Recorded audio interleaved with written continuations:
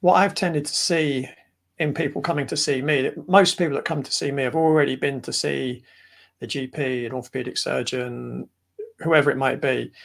And it's almost like it's been suggested to them that their pain is a one-way street, that it doesn't get any better, that they're kind of, they've got it for the rest of their life. Maybe if you have surgery, that might sort it out if you're lucky, but there's risks involved with the surgery. Or we can just give you painkillers to take for the rest of your life.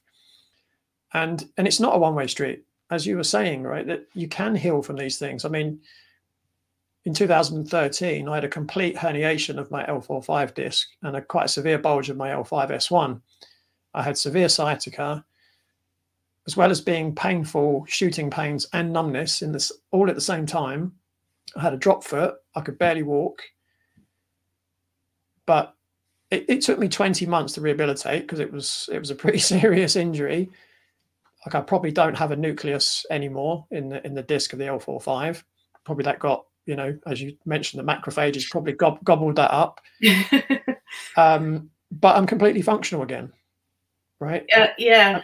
And I'm lifting heavy weights. I'm playing tennis. I'm not restricted in any And I'd way. Say a 20-month recovery, whilst it's long at the time, actually to me sounds quite quick. Because probably because the bigger picture of pain, whereas a lot of people that come in, like you said, they go to the doctors, the consultants and they're sort of led to believe that this is it, this is going to be it for life, and they lose hope.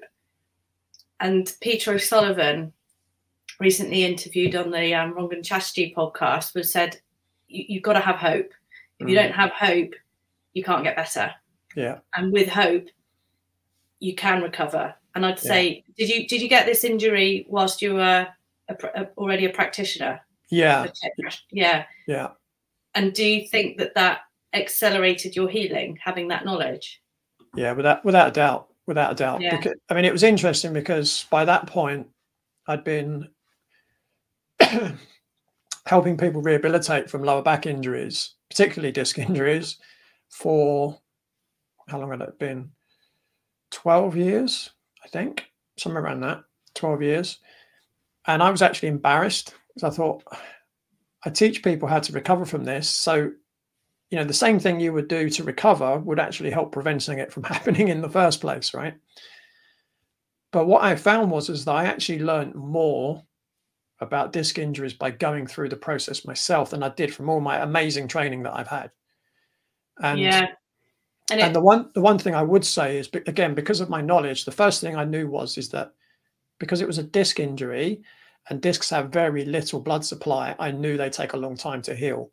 So whereas over the years, playing lots of sport, I've had the odd muscle injury here and there, and they heal very quickly in me. Like I once pulled my latissimus dorsi. 3 days later, I was back in the gym and playing tennis. Wow. I know I can heal very quickly, or at least I could when I was younger. Yeah. But I knew a disc was going to take a long time. So I would go through days, weeks, even months, and I think it's no progress. But in the back of my mind, I just kept saying, it's going to take time. Just keep doing the right things. So, I wasn't just doing things to make my body physically stronger in terms of working on the muscular system, making sure I had good muscle balance around my joints, those kind of things. But I was making sure I was absolutely nailing my nutrition, my hydration. I was getting good sleep, I was meditating. I was doing all those things because I knew that they were going to contribute to my healing. But the one thing I always had in the back of my mind was that it was going to get better. Yeah. Even though it was taking a long time. You had that hope. I had this inner knowing that I was going to be fine, even though there were times when I was really petrified that I wouldn't be able to do my job properly, that I wouldn't be able to get back playing tennis, that I wouldn't be able to lift heavy weights in the gym. And it was really challenging my identity of who I was.